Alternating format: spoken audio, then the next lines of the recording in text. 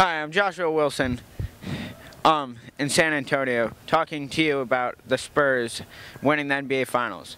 I think it was a very good series, and I think Kawhi Leonard is a very good player, but I think Tim Duncan, at the age he is even better, because he is known for being one of the youngest people to get an MVP award in an NBA Finals back in 1999.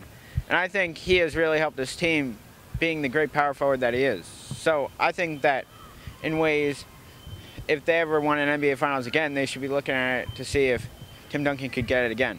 I'm Joshua Wilson in San Antonio.